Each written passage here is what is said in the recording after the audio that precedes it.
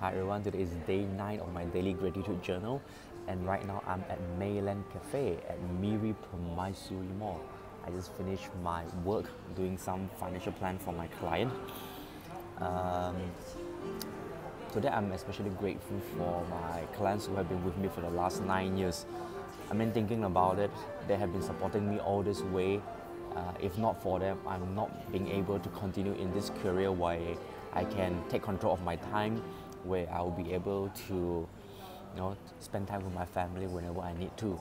So it's been not an easy road over the last few years, but thank you so much for hanging in there for me.